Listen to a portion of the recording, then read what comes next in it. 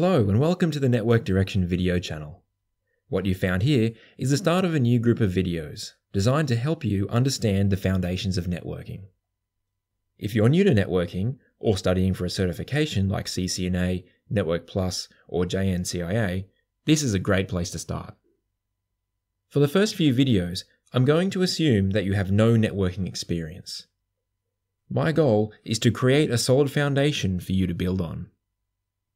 In this video, we're going to start with understanding what a network actually is, and some of the network types you'll see. We'll follow up in part 2 with a look at how a network may be cabled and get an overview of addresses. If you like this video, please let me know with the like button. It's important to me to know if I'm on the right track with my videos, so a comment would be helpful too. If you want to see more, please use the subscribe and notification buttons. Now, if you're ready, let's start right at the beginning. What is a network?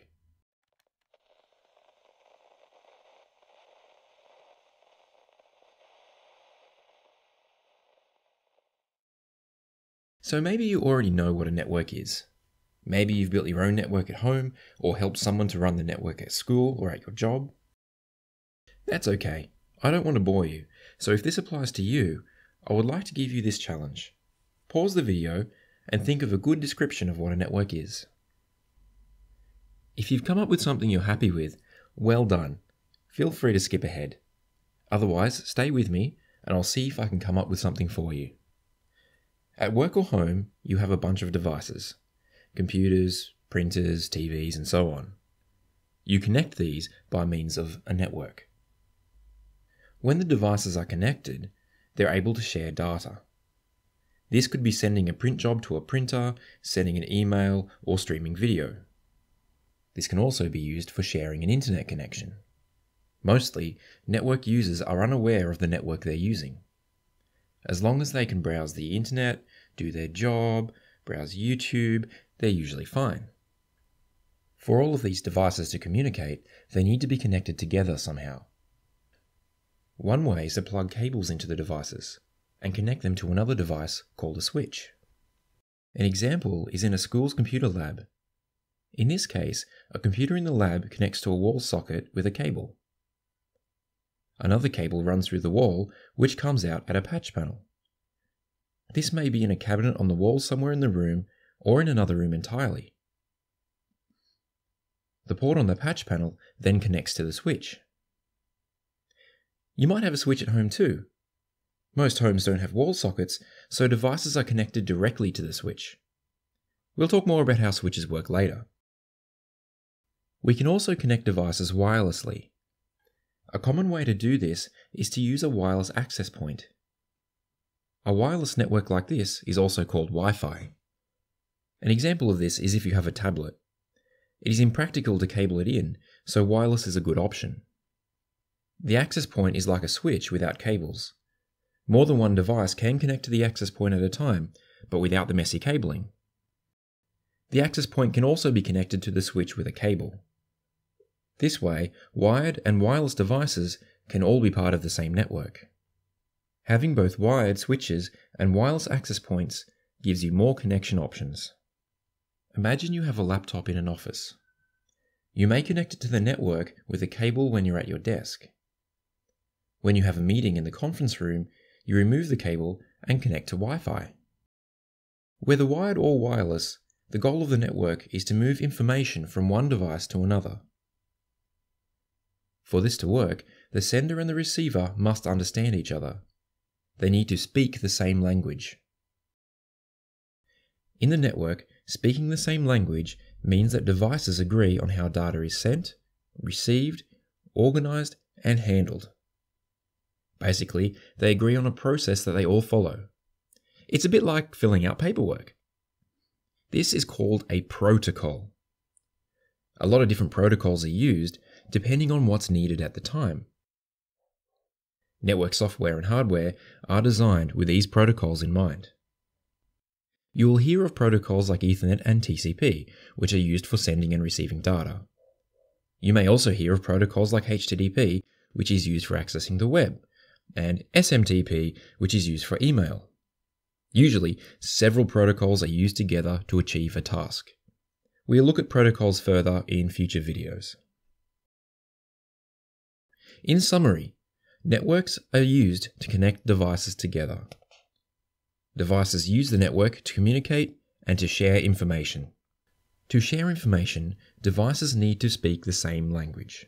This language is called a protocol, which is a set of instructions of how to handle the information. We're going to start with some simple questions to get the brain working. Firstly, what are the two ways computers can connect to the network? To follow on from that, what devices do they usually connect to? And finally, how many protocols are used when one computer accesses another computer? When you're ready to see the answers, follow the link at the bottom of the screen.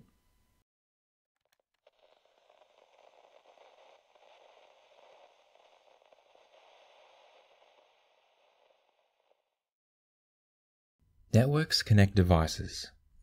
You could call devices on the network nodes. Nodes may include devices that help control the traffic flowing through a network, like switches and routers. Nodes also include endpoints or hosts. These are devices that send and receive the bulk of the traffic. This includes workstations, servers, printers, and so on. Networks come in different sizes. A network at home is an example of a small network. These networks usually only have a few nodes. This is called a SOHO network. SOHO means Small Office Home Office. These networks typically have a couple of computers, a printer, a few phones and tablets. Some devices will be wireless, and some are connected to a switch. This might be a good time to mention that people often say hub when they mean switch. You can see why, of course, as the switch looks like a central hub in a SOHO network. But please keep in mind that switches and hubs are very different things. Hubs are really old technology that you generally don't see anymore outside of a museum, while switches are modern and commonly used. They look very similar, so it's easy to mix them up. Have a look at the model number to see if it gives you any clues about what the device really is. In a SOHO network, a router is used to connect to the internet. You might find that the router, switch, and access point are all integrated into one device. While a SOHO network will only have a few devices, a corporation, for example a bank, will have many devices. This is called an enterprise network.